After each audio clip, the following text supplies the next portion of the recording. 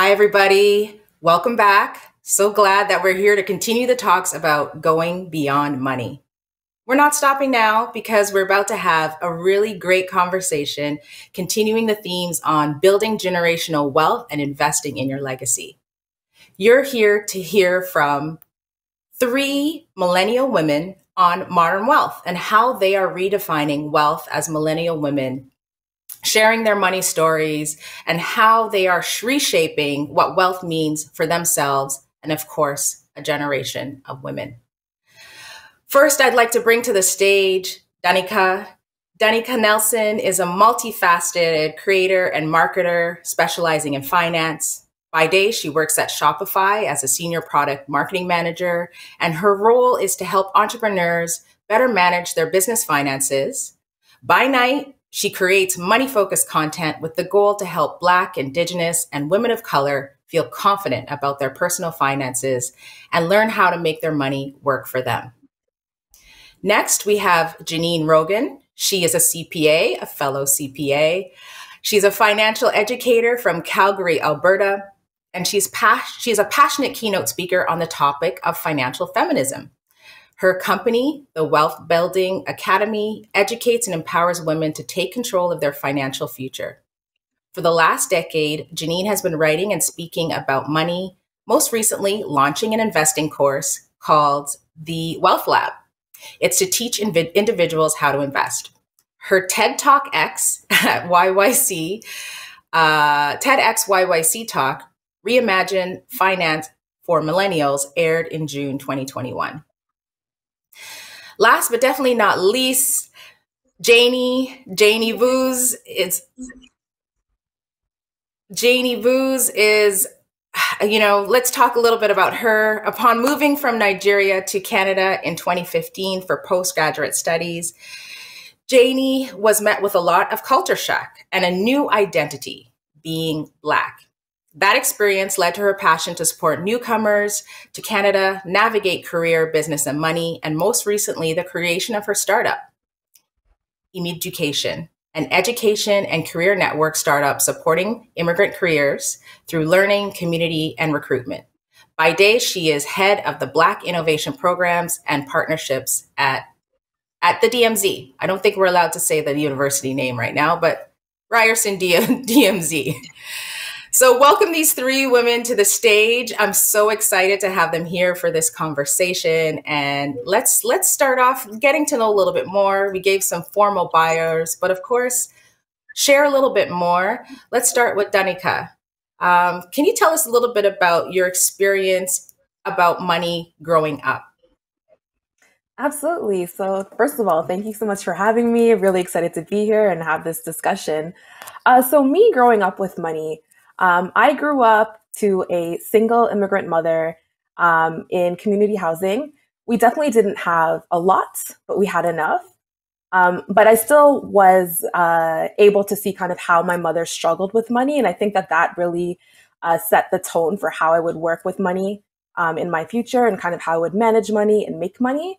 I also had a sister who was 10 years older than me. So she was already in university, already was taking on student loans. And I saw like the impact that had on her. And I knew from the beginning, I do not ever want to be in debt. I do not ever want to take on student loans. And it was just really, really important for me to not get in that place.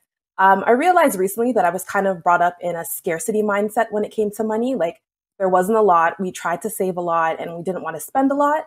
And as I've kind of grown older, I realized I've been trying to shift my mindset from a scarcity mindset to an abundance mindset. So, really getting out of that place of thinking you can only save and now thinking about, okay, how can I invest? How can I make my money work for me? And how can I, live that freedom and not live in a place of being afraid of money?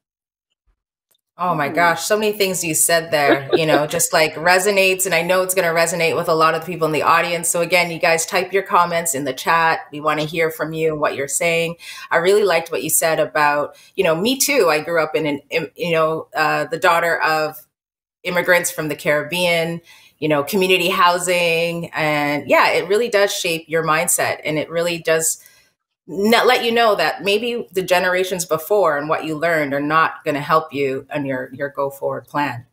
So let's hear a little bit from Janine. Janine, tell us a little bit about your money story. What were some of those messages that you had growing up? Yeah, when I was growing up with money, I felt like it wasn't really talked about that much. Like it was still this taboo topic that wasn't really brought up. So my parents always told me like, oh, make sure you're saving money for a rainy day. But that's kind of the extent of the money conversations we had. And I remember saving money and, going to the bank with my little bank book and putting it in the little machine, and it would do the little, I don't know what that noise is called, but, I liked the idea of the bank giving me some money. But then kind of as I grew a little bit older, I remember wanting to spend that money and, buy these things that were in magazines. And, I didn't want to save money. So, I ended up second year university with basically no money in my bank account after working like full time during the summer. And I was super fortunate that I was living at home with my parents while I attended university. But, I remember thinking, okay, I just worked really hard all summer with a pretty good paying job at the time, and I have nothing to show for it. So that really started to shift my mindset. And then a friend of mine actually lent me The Automatic Millionaire, and I was reintroduced to this notion of compound interest. And that's really what set my, passion for building wealth and, making my money work for me. Very interesting. Yeah. Like I think the seeds of it, you talk about, growing up and parents telling you to save, but then you can't just be saving all the time. You need to spend. Can you tell me a little bit more about that friend? I'm always really interested in how people get introduced into money and investing. Was it a male friend, a girlfriend? Who kind of helped you, seed that first thoughts on that book on Automatic Millionaire? Yeah, so I had a friend in university who was in the Faculty of Education, and she ended up taking, they're called HECOL courses, so human ecology at the university we attended. And so she ended up taking one of these personal finance, human ecology, I think it was called family finance or something like that. And we were just talking one day and she said, I'm really enjoying this book and I think you would like it as well. And she lent it to me. And that honestly is kind of where it all started. Wow. Okay, great. And Janie, can you tell us a little bit about your story? How not only you grew up outside of Canada, but coming to Canada, and how did that kind of shape your money story? And it's funny because even though I grew up outside of Canada, I have a lot of similarities with Danica and Janine in their money story. I grew up first daughter to two parents, a military dad and a very hustler mom. And so my dad is a very good saver. He, again, in the Nigerian culture, the man is supposed to provide. So he will never mess with tuition money or money that goes for the kids. My mom, on the other hand, at any given point in time, including this moment, is probably doing four things, four businesses. So she was a little bit more risky with money, as my dad would put it. However, being first daughter, I was also a lot in charge of a lot of the affairs that concerned my other siblings. So I was very much privy to the money conversations earlier on in the family. So I always witnessed not having a centralized resource. So we didn't have a family budget. It was you go to mom goes to dad, and then there's a tense conversation, and you need to pitch your case every time you needed an ask. And so what I saw was some tense moments when it comes to handling money. Mom and dad not talking, as both of them not knowing who has what. Dad believing he has to provide. Mom is like, I will supplement where dad cannot provide. And so my dad taught me very early on how to be a good saver, how to be in charge and control my finances. And I was also lucky to have my brother who moved to Canada more than a decade before me. And similar to Danica's story of our older sister, he's older. He came when he was a teenager. He racked on all the student loans. So I had my beacon of who I was not going to be when I moved to Canada. And so being a good saver, I graduated university with more than 1 million Nigerian naira, which is not normal for most Nigerian kids. But I had it all saved up because I was so fearful of being in a tough situation, which I had seen a lot of family members get into. Also, there was also the notion a lot of ultra wealthy people in Nigeria sometimes have their hands in dirty things. So there is this look that if you're rich, um, you got it from a way where it's not so good. So looking to be ultra wealthy wasn't a goal. It was more get comfortable and not have to be able to spend what you need and just be okay. So that was pretty much like what we aimed for, and not thinking about generational wealth of sorts. So when I moved to Canada, I just would talk to. I'm generally a very curious person. I just ask questions, how people spend money. I had saved a lot. I'll talk a little bit later about how I had to pay my own tuition. I think that was my wake up call because I had depleted a lot of that savings and I needed to figure out how to grow it. So I started having a lot of conversations. I'll ask people about how to save money, how to grow their money. If I saw a kid who had a house my age, I'm like, how did you do it? That was how I was and I read some books. Like my dad made me read Rich Dad Poor Dad very early on, and this Asian Egyptian book about some good saver guy and how to make your money work for you.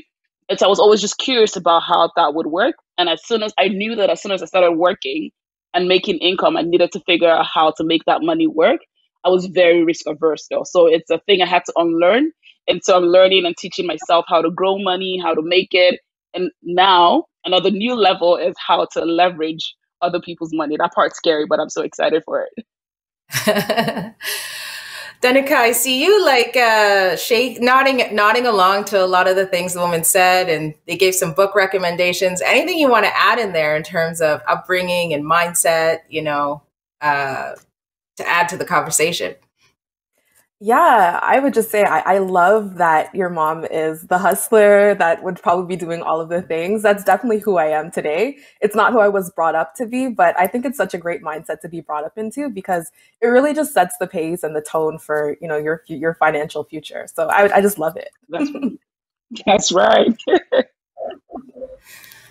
So as women, we enter the workforce, we are all come out of our education programs, like hoping to, climb the corporate ladder, get secured in positions. But sometimes that's the first place where we enter real conversations about what we are paid and what we are worth.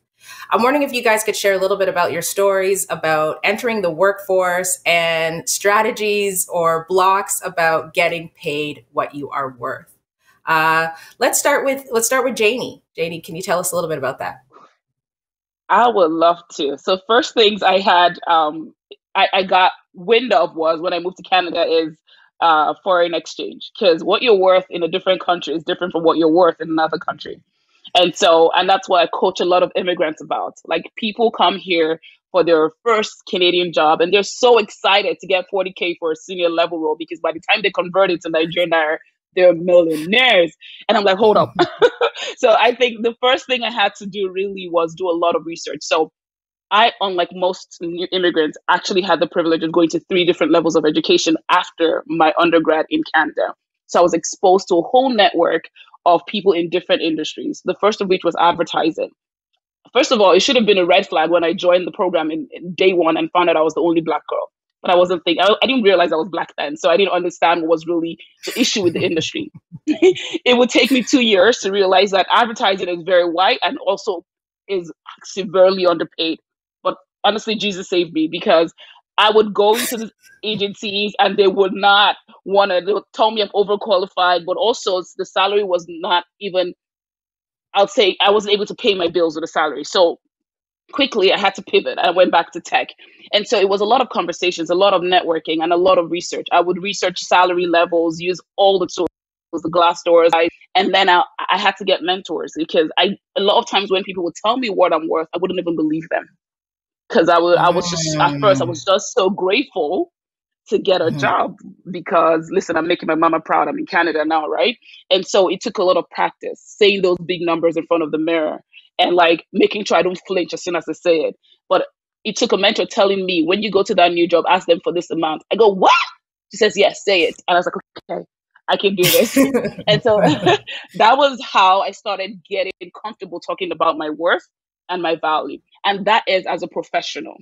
Now, as an entrepreneur who also has multiple skill sets in the myriad of things, is being able to actually itemize them and find out what the value is. I don't realize that my ability to run a virtual event is something someone is willing to pay big bucks for, because I just do it so easily. So I would say for me, it's a continuous learning journey on understanding my value, my worth, but opening my questions. I always say closed mouth doesn't get fed. And just surrounding myself with a group of women and a support system who are also able to share, but are willing to practice with me, has been my way of navigating my value and my worth. So many gems there, so many gems, you know. Danica, can you add to the conversation? I know on your Instagram page, you talk a lot about salary negotiation. We want share a little bit about your experience. The tea. Absolutely. Yes. I will start by saying, first of all, prefacing, I love my mother. However, because I think that, you know, the background that she came from, you know, being an immigrant new to Canada, when she secured her job, she was very much of the mindset that you stay at your job for your entire career. You don't ask for more. You don't cause any trouble. Just stay there, take what they give you, and that's it. And that was my example, right? So I'm just very grateful that I found the internet and I found, you know, people on Twitter and people on Instagram, or, you know, just whatever social network was cool at the time, who were kind of an example of something completely different. You know, Black women who were working in tech and, you know, asking for what they were worth. Like, that was like a huge game changer for me. In the beginning, though, you know, I did accept the first offer, which I regret all the time, just because I was like, wow, I'm just happy to be here. I'm happy that, you know, I'm even being offered a job right now. Similar to you, Jamie, I went to a program. I studied radio and television arts, and I was the only Black person in the program. And I realized very quickly, like, oh, I don't know if this is going to work out. And also, I started seeing that jobs in that field were not very consistent. Layoffs were very common. And that's just not really what I wanted to do. So I made a quick switch to marketing and communications, and that's where I am now. But yeah, ever since then, you know, after, you know, accepting my first offer, I've realized, you know, always do your negotiations, practice in the mirror, similar to what you said, with these big, bold, audacious numbers. Something I also do very frequently is YouTube. There's a lot of YouTube negotiation, like mock videos that you can watch to, you know, see, okay, what would be you know, some people who are trying to say, no, you know, you can't have this, you know, how do you overcome those objections? Like, doing those have kind of helped me learn to negotiate and be prepared for those conversations. And yeah, also just really working on my personal brand, you know, having like a brand online that is memorable and that gets me paid. You know, I don't even have to introduce myself sometimes, because people know who I are. They know what value I can bring to any product or project or organization. So that kind of helps set the tone for my salary expectations as well. That's right. Mm-hmm. Wow. I like that first piece about, again, how it was done before as a generation of women is not necessarily how it works today. You know, I often say to people, loyalty is overrated. Overrated. You know, loyalty to your family, loyalty to your communities, but to an employer, overrated. So I'm so glad you shared a lot of those things. Janine, you know, you come from the finance, the accounting space, right? Often a space where it's a lot about time being what you are valued for, as opposed to maybe your overall contribution. Can you share a little bit about workplace money management negotiation? Yeah. And I mean, you ladies have said so many things that I've resonated with. I mean, my parents were both of the mindset that, you know, just keep your head down and you'll get rewarded if you work hard. And that's just not the way it is right now. I remember working at one of the big four accounting firms, and I was training a man, and we were talking, it was about that time of year where salaries and promotions are happening. And I was training this new guy, and he was coming into the same role. I think we were both senior accountants at that point. And I got talking with him about money and salaries. And I found out, and I still say, like, bless him for sharing this with me, because I think it's something that more men and also white people need to do, to make sure that you're having those conversations with underrepresented or underserved groups of people. But I found out I was making $13,000 less than he was. Woo! And I was training him for the same job I was doing. So I was pretty pissed. And I used I was pissed. And so I used that to go back in and negotiate at raise time. But I think, what you said there, Leanne, about time in the accounting field, and I think in the law field as well, we have to build down to the 0.1 of an hour. So that's every 6 minutes. And you're kind of expected to be productive for all of those minutes every hour. And you're really only rewarded by how many hours you work, which, if you think about it, is kind of counterintuitive to being productive, right? There were so many people that would always fluff their hours. They would finish their work in 2 hours and they would say, oh, it took me 8 because there was budget for 8 hours. So I'd love to see like death of the billable hour and really start paying people for all of the experience they have in the workplace. So, when I am kind of working with clients one-on-one, and we're talking about, speaking at a conference or coming in to do a session, you're not paying me for the 1 hour of my time. I'm not going to charge you $250 an hour. That's just a made up number. I need to be paid and compensated for the 10 years of experience that I have put in and research and all of those things that I've built in my business. And I think that is definitely how I would like to see things go. But I know accounting and some of those other industries are a little bit slow to change sometimes. Well, we're changing it, and we need to, definitely. I had someone, really change my life with coming over and reorganizing my closet. And, it took her not too long because that was her skill set, but the value that she gave to me to show up as a boss was like so transformative. And that's what I'm paying for her expertise on. Speaking of expertise, building up, wealth, really thinking about worth, how did each one of you get started in building wealth? For a lot of people, it could be investing, it could be real estate, a lot of different ways. I'm interested in how you got started building wealth. Janine, let's talk to you a little bit about that. Yeah. So after I read this book, this Automatic Millionaire book, I was understanding this notion of compound interest and your money can grow. And I was extremely fascinated by it. So onto the internet I go to try and figure out what all these things are. And into RBC I walk with my client card. I didn't have I think bank books were not a thing at that point. So I was 19 and I walked in and I said, I need to invest. I need to have an investment. I need a TFSA or an RSP or something like that. And I think the guy at the bank, which I think a lot of people have this experience, kind of just walked me through a couple things and he made me take that little risk questionnaire. And I said I don't want to lose any money. And so I ended up in a mutual fund that was not any good for me. I'm sure the fees were astronomical. There was way too much fixed income in that. And so it really was a process of self-learning, because even as a CPA, we're not really taught this in business school or even really in our designation.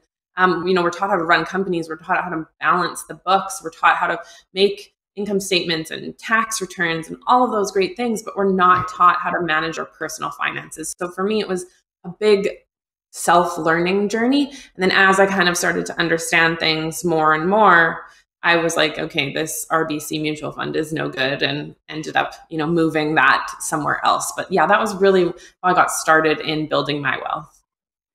Amazing. And Danica, can you share a little bit, the good, the bad, the ugly of how you started off building wealth? Absolutely. So I'll start from as young as 13 years old. As I shared earlier, I wanted to start making my own money as soon as I could because I didn't really want to add to the burden of my mother trying to figure out finances. So I got a job at McDonald's, and it wasn't a normal early teenager part-time job where you just worked a few hours. Like I was working like 20-hour weeks, and that just kind of slowly started increasing. But that kind of helped me start saving, and that's where I really started understanding, okay, this is how you make money, and this is how you can, bring value to the family, so you don't really have to add as a burden to anyone else. And then when I was 18 years old, I got my first part-time job I got a job at TELUS, and they gave us the opportunity to buy shares. So I was able to dedicate 6% of my paycheck, as much as 6% of my paycheck, to invest in company shares, and they would match that. I'm going to be honest, I started on by an accident. I didn't really know what I was doing, but my manager at the time, he's like, just do it. It's a good idea. Trust me. So I'm like, okay, that sounds like a great idea. And I'm so grateful that he told me to start doing that, because it just added up, like similar to what Janine said, that compound interest, it just started adding up. It added value to my overall net worth. And eventually I was able to use all that money that had accumulated, because I had worked there for 12 years, to buy my first home. So I bought my first home, my condo in downtown Toronto at 25 years old. That was great. And I was also able to use that money to pay for my full university tuition as well. So I was able to graduate without any student debt. So those are two things that I'm really proud of. Amazing, amazing. If anything we learn here, ladies, compound interest is your BFF. All right, get started with the compounding. Janie, can you tell us a little bit how you got started building wealth?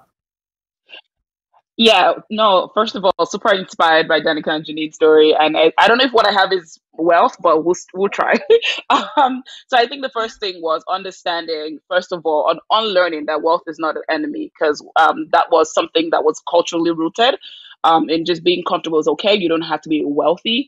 And so I knew that I was already a good saver. I grew up with good saving principles. I legit never had borrowed money from anyone. It's something I used to say very pridefully, and now I'm learning that you're not doing it right. You should leverage other people's money.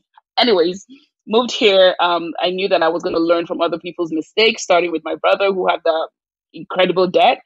And so I knew that I wasn't going to take debt because of the credit system. I needed to learn that as well. And so when I was done with my first two programs, my mom and dad couldn't support with my master's program.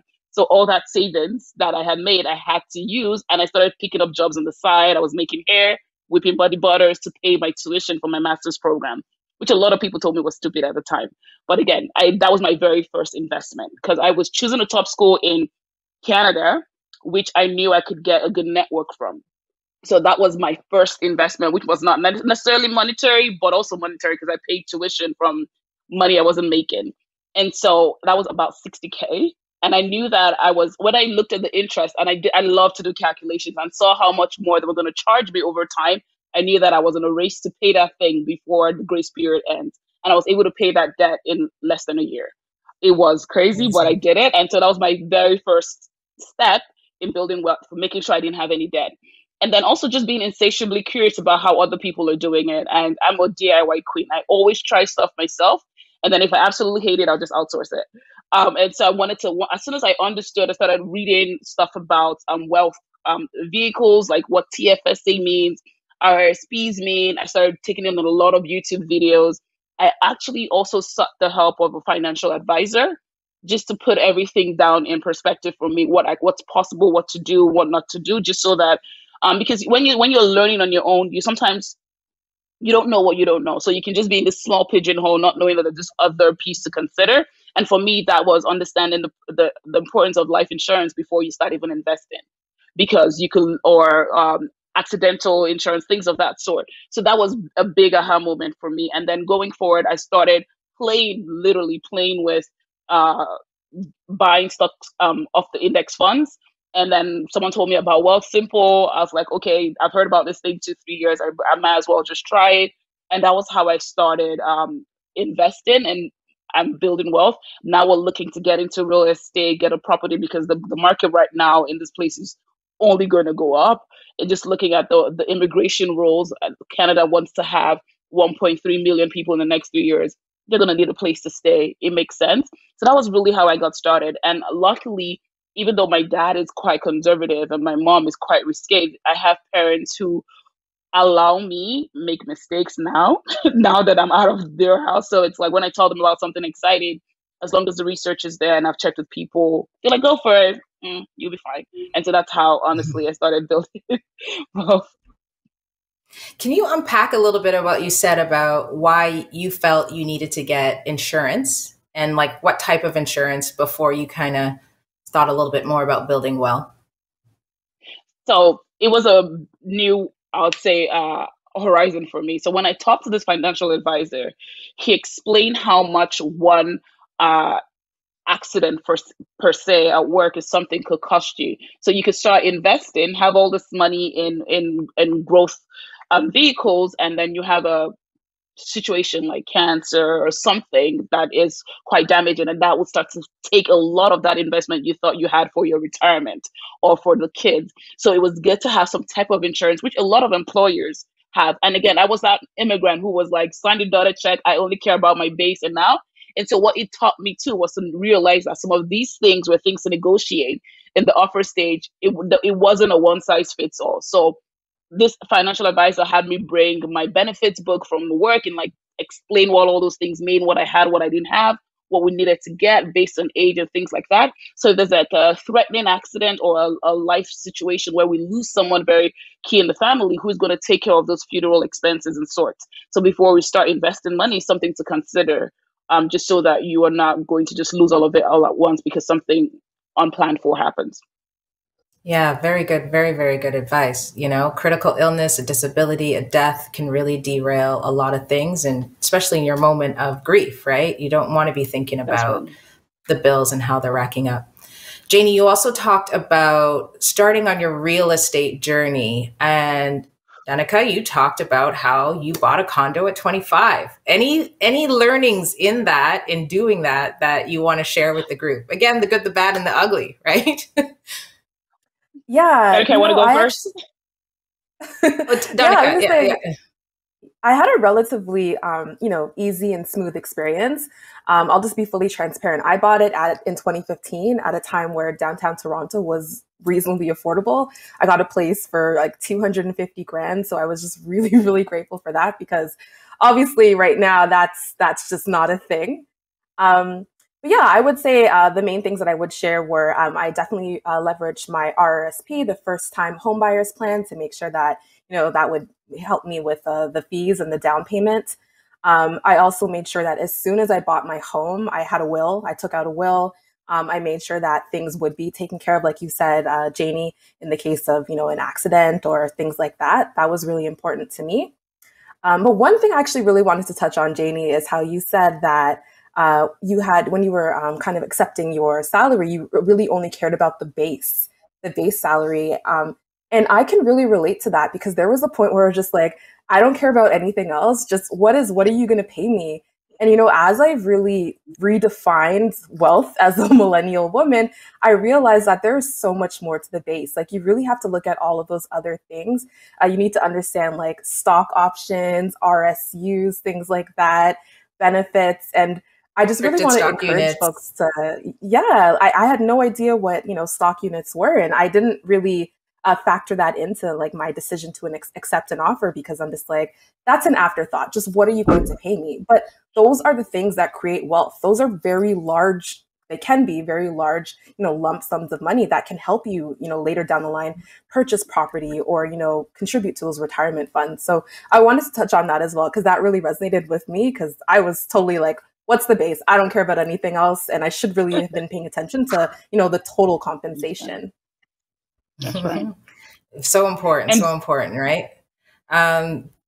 I didn't want to interrupt. Yeah. Did someone want to add to that? No, just on the concept of how the real estate journey, I would say, I think for me, I have this whole cultural thing in Nigeria.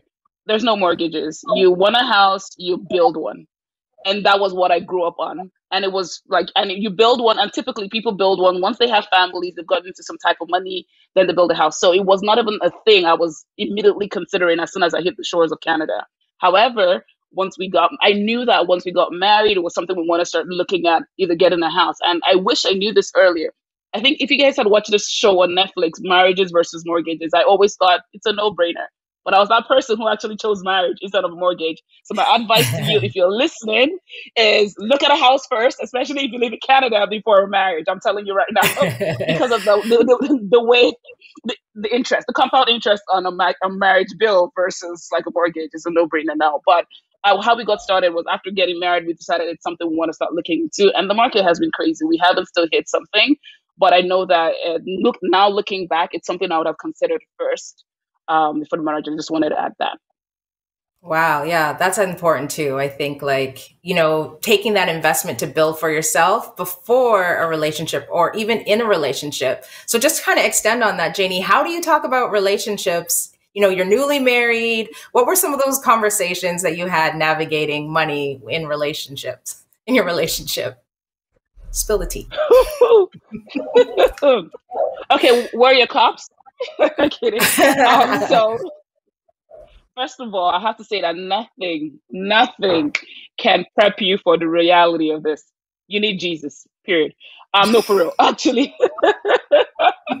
No, in all seriousness, we went through like counseling because we're Christian, so you go through counseling and they talk about the different aspects of marriage. Because I always say, like, if you're going to take an exam, you take prep courses anyway. So for marriage, I think you should do the same because you don't know what you're walking into.